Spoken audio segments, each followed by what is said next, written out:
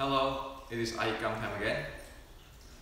So since I released the Force Flow transmissions YouTube, I received a few messages asking me to describe the 3 common quick of Force Flow for Wing Chun into more details and to explain more and show more. So here I like to share with you this, and actually after thinking about it, I like to share this so that we all Wing Chuners have a common ground on the Force Flow.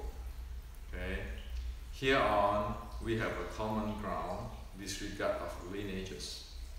So we don't get into this authentic lineage or who is the oldest, those kind of political campaign, which is actually the campaign which is actually doesn't solve anything at all. Okay, and also we don't get into those anybody can import Tai Chi or whatever art, internal art into Wing Chun and call it internal Wing Chun. We don't need that. Wing Chun is Wing Chun, okay? And so the following is what I like to share with you guys. The first principle of the Force Flow is Ji Yu Zhong, or center axis has to be balanced. Okay, Ji Yu Zhong in Cantonese. Center axis has to be balanced. Center axis, usually we call it center line. In physics, this is a vertical line of center of gravity. That is the center axis. Okay? So this center axis has to be in a balanced state in order to be able to handle force flow in dynamic. Remember, this is not a demonstration. This is not for some gimmick party trick. This is real lifestyle which is going to use in Wing Chun sets such as Xiu Lin Tao and Chang Kyu. Okay? Without this, all bets off. And the core importance of the this first principle, which is the principle of center axis, is about sitting. So when one is in the positions of the center axis has to be balanced, or if one is implement the principle of center axis is balanced or have to be balanced, or in the middle or center, one is like sitting on a chair. Okay, because in this situation it provides one to be able to balance in a balanced dynamic way, even torque or in dealing with the linear type of momentum and force flow. So that is the key or the core or the guts of this first principle, the principle of the center axis has to be balanced. Ji Yu Zhong. Okay? So, in a very simple way, in the iYikKam Ma, you need to have a sit down. Your butt has to sit down. Okay? So you can turn. You can do a whole bunch of stuff because the center axis is balanced. The minute you tap it here this way, or you do this way. Okay, see that? The center axis is no longer balanced. This is a standing, this is not a sitting. If I turn it or spin off, same thing if my butt pop up. Okay, I can even stand like that, but you can see the curvature here, this butt pop up. I spin it, I'm going to off balance. Okay? So the center axis is about that. And the second thing which is supporting the center axis. Balancing is the 7 ball. The feet ball, the ankle, the knee, the hip, the shoulder, the elbow, and the wrist. This 7 ball has to be proper balance and proper handle. Okay? You don't want to climb it. If you climb it, it's stuck there. The feet ball is very important. Okay? Because we talk about in physics frictions or tracking. For us to stand properly or be able to move properly. That's physics. Okay? So, in this first principle of center axis has to be balanced, or center axis is balanced, it deals with the seating, okay, seating, and this 7 balls has to be loose. Okay, so this is the platform which is you be able to handle the force flow. Okay, now the second principle is a principle of Kam Yong locking, or clamping yang, sinking the force flow. Clamping yang, sinking the force flow. Okay, Kam Yong. Kam Yong is not like putting a goat here and climb the heck out of it. No, Kam Yong means just you put your body weight, place your body weight on the outside of your feet balls, okay, on the outward of the feet balls. So the body weight is outward, go distributed outward to this side. It's not stick in the middle, outward. As soon as you do that, the body can rest the weight or place the weight effortlessly. One do not have to do any stress on the 7 balls, and it be able to balance itself. That's for the body weight handling, and thus one be able to have a force flow transmission. Okay, force flow transmission up and down. So the second principle, this Kam Yong locking, or the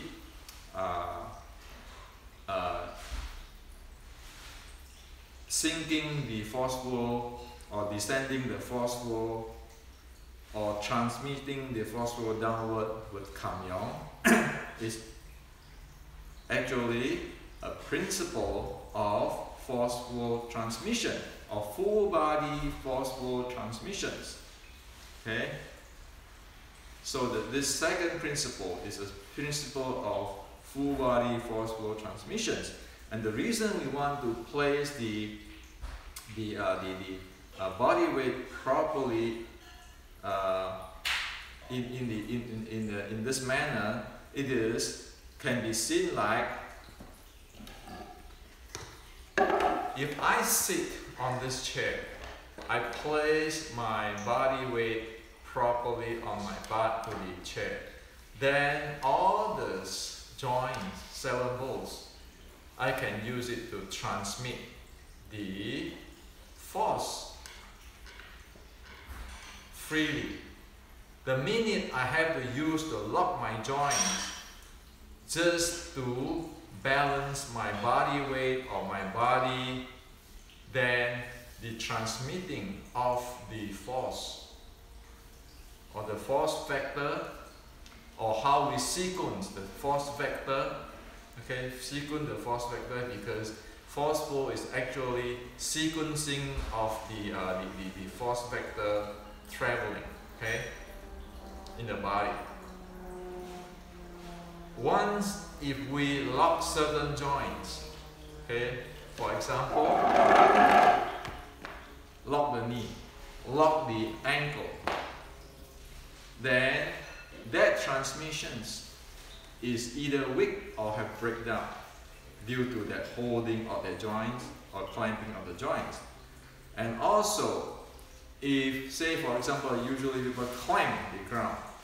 Once you climb the ground, the coupling between your feet to the ground will be disrupted, because between the feet and the ground, there is, in physics we know there's a friction there, okay, for traction.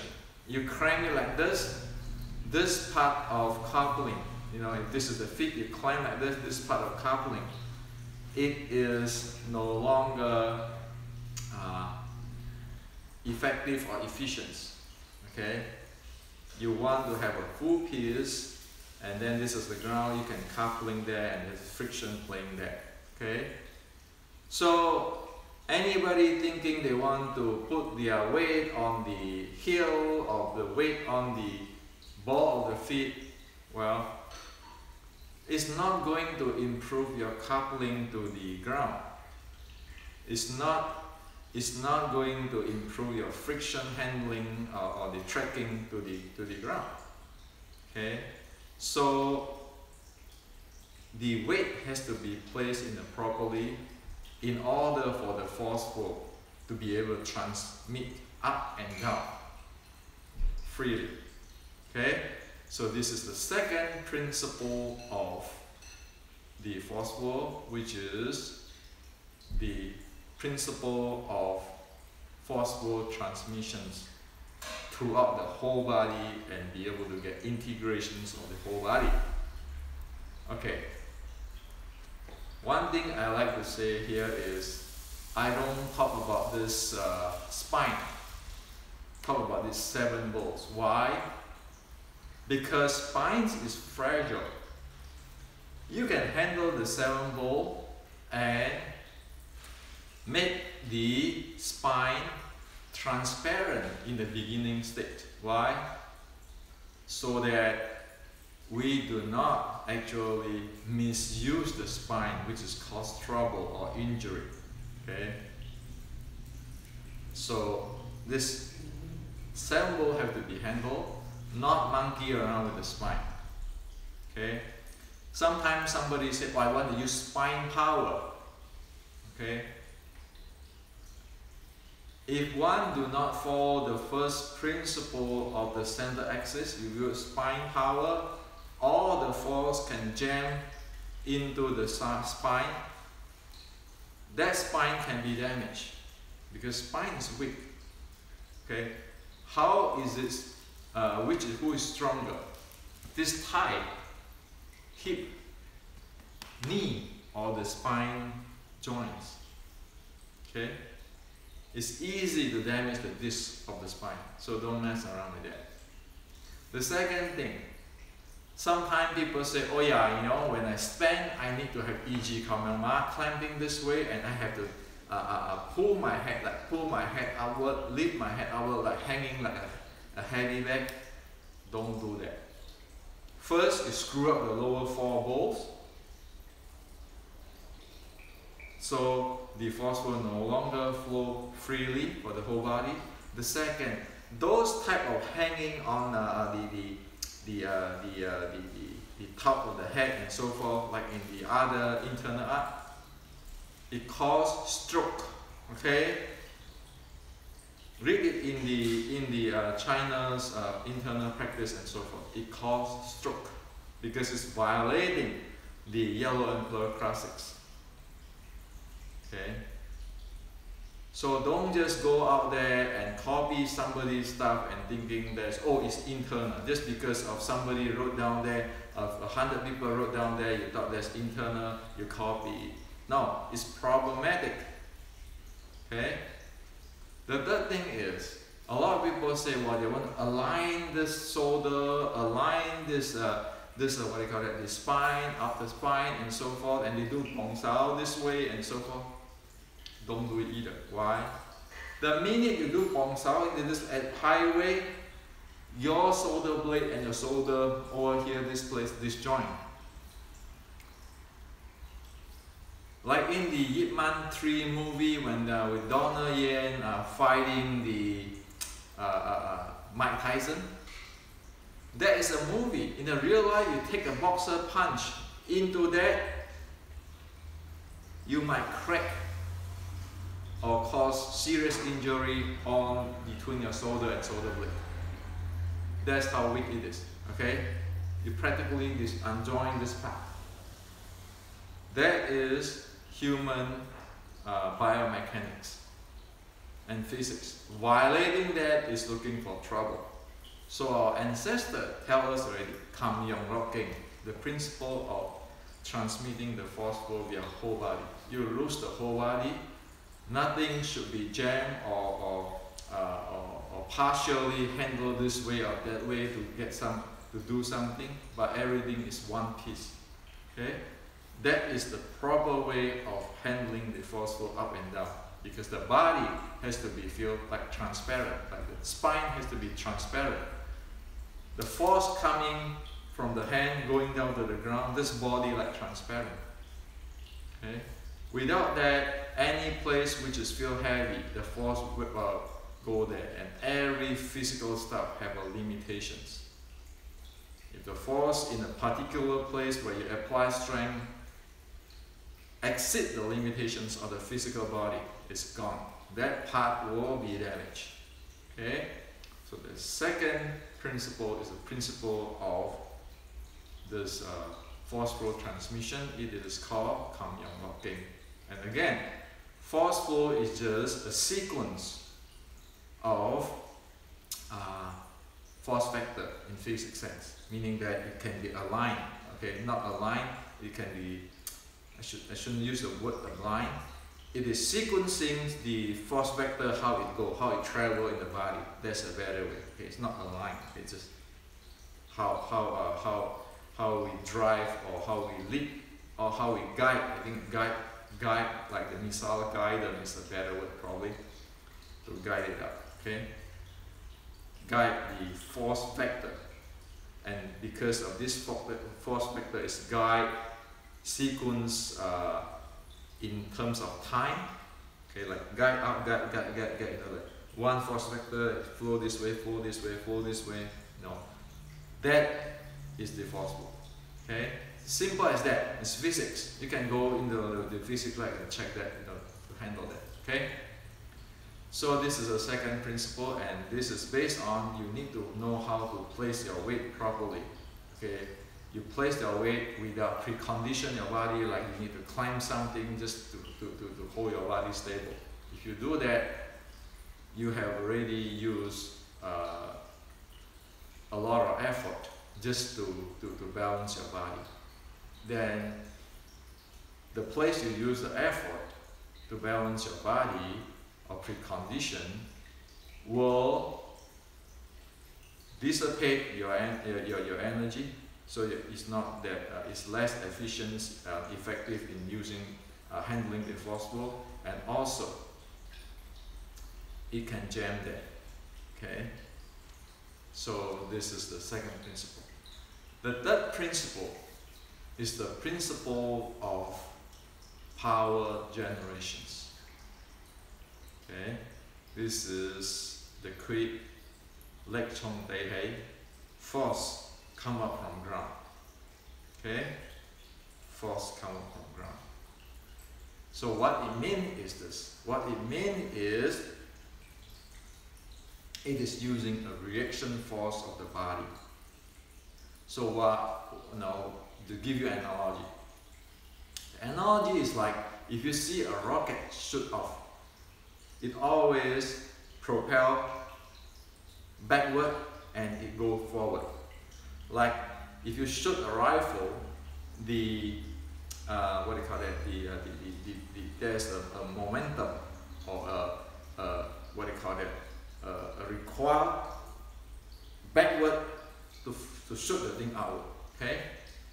So the leg chong tei hei is meaning that there's an action force applied downward to the ground, and then it shoot the reaction force up, make use of the reaction force up. That's called leg chong tei hei. Okay, so the force can come up from the ground. Okay, it's not push ourselves. It's actually like the rocket. Okay, the jet shoot back, and then the rocket moving forward. So Reaction force meaning the rocket move forward. The action force meaning the rocket the jet has to shoot backward to move the rocket forward. Okay, that is Lek Chung Dai Hei. So this the third principle is the principle of power generation. Okay, now a lot of people are thinking Lek Chung Dai Hei meaning that they have to lift their anus, lift their anus. This is called lifting their body. This is not force rise from the ground or come up from the ground. Lek Chung Dai Hei. This is called lifting their body. Okay, so there's a different thing. Also, somebody will say, "Oh, I want to use the Yi power." Okay, or the mind power.